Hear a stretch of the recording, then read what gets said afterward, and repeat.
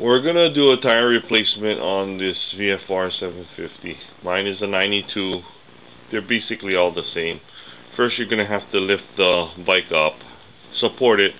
If you have a center stand, it makes it a whole lot easier. Put your center stand down. Find a good anchor. Like I use the rafter. You can't see it because it's way up there, and I ran one of my tie straps down, and then I got some strapping and hooked it onto my triple clamp.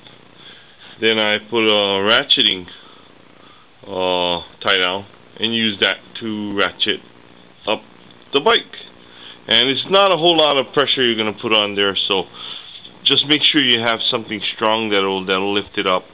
The first thing you want to do is remove your calipers. You're going to have to take them off, both of them.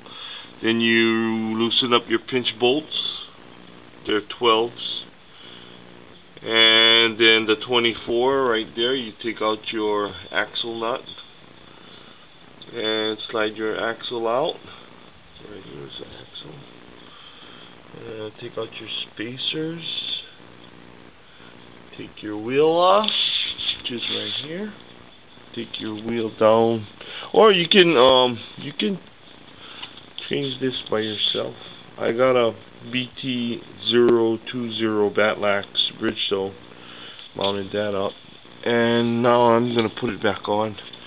And so basically all you need is a 24 for your axle nut and the 12s for your calipers and the pinch bolts. They're all the same, so you're just gonna need 2 sockets for this job.